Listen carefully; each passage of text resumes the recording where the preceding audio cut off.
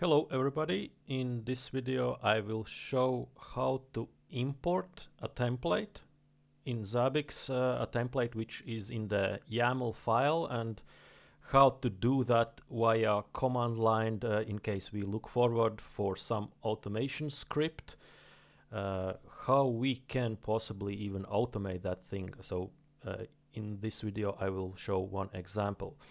On the screen, what we are looking at it is Zabbix 6.0 release, and I'm about to install a new template via command line, and the task will be completed by the help of PHP file. I have the script over here, import template.php. You can access that file from the video description, and this one is having a very little of code, and it's practically using the built-in API method, which is available from all versions of Zabbix, and this PHP script will really accept a real file as an argument. So the usage is over here, PHP. That's the binary of to support to really understand the code. Then we have the script, which we are looking on the screen. Then we are using authorization token, and then the actual path to the file. So that's the usage. So what we need for this project is we need to have some input file. Let's go back to the Google Chrome, open the stock Zabbix repository, git.zabbix.com, that's official repository. We can access that publicly. Open the Zabbix catalog. Since I'm using here Zabbix 6.0 on screen, I will explicitly say please show release /6.0. Click. Now open the templates catalog and operating system Windows SNMP. So I will try to import this guy inside the Zabbix. If I open this file, and I can see the template title is Windows SNMP. I will remove this template from the interface, apply here just to make sure it is there. Click to select the template and delete the template so it's gone. Hit apply again, it's a very empty window. So this is the YAML file I'm about to import. The YAML file is it's very similar as Python. It's sensitive to spaces and tabs. All these things, all these tabs really matters. That's very important in this project, and the PHP will do this escaping so-called automatically, so we don't need to worry. Here I will click on the raw file. I have now I have the direct link. I will copy this link to the clipboard. Now go to the command line. So in this directory ls-1, I can see ls-1. I can see I have only two files. I will now use curl -s and this template title -o, and this will be the name. I will call it in the very same way as it was in the repository. This will be the name. Enter. Now I have more files here. I will just open just to see if it is the same content. Voila, and it is the same. So the goal is to import this guy inside the interface. What to do next? We need to have a session key, session token, and there is a built-in functionality in the starting with Zabbix 5.4. We can generate a session token. This can be done under the administration general. We have API tokens and create API token. Let's call it automation, and user will be super administrator. Expires tomorrow, and add. Okay, so this will be the session token to operate with the API. It has very powerful permissions. Copy it to the clipboard. I will just publish here in the command line so I don't lose it. And now the first task, we can put this how-to on the screen, how to use it. It consists with two things. One thing is the PHP wrapper will actually create the JSON stuff, like the full API call.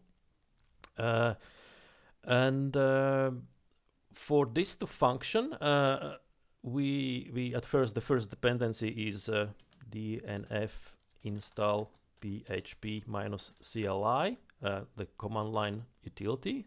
So this is the guy who really will parse the script. Also quite useful is we can have like jQuery utility. This is to better read the JSON stuff. To test the wrapper right now, how it will create this input for the curl. We can copy this thing, and this is my command. And what I will do, I will replace this session key. Why my face is all over the place. So this will be the session token. And now we are just losing the command hashtag over here, cleaning the screen. So this is now the command PHP, and we are using the custom script, and now the session token and the template name. And I can hit the enter right now. It's producing like some white content, and if I open the command from history and pipe it to the JQ and dot, then we have to have at least the valid JSON here. And now we can see all those extra tabs are really escaped. That's a good thing. And if you see this green content on screen, that's like a half of a win. We almost can do everything. And now the actual import. Let's have a look again on the how-to. And to do that, we must encapsulate everything in this in this curl command. What I will do, I will grab the command from history, write a hashtag in the beginning. Now I will grab this curl till the $, and parentheses open, click, and now the actual command, which did work fine for me here. Okay, my face is again all over the place. Let's okay, that's fine.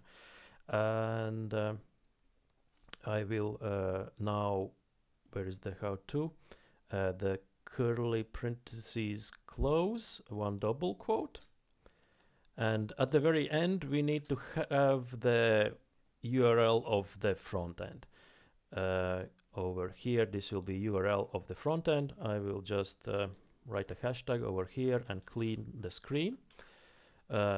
This is the almost full working command. To understand exact URL of the front end, I will open the front end, copy this path to the clipboard, and going back to the command line, remove the stuff over here and publish here. Like, this is the same front-end URL, and instead of index.php we have API_JSON RPC. And now since this template is not yet there, we are about to import it, and hitting the enter, click, and voila, the result ID. This is the new this looks like a timestamp. I was hoping for the template ID.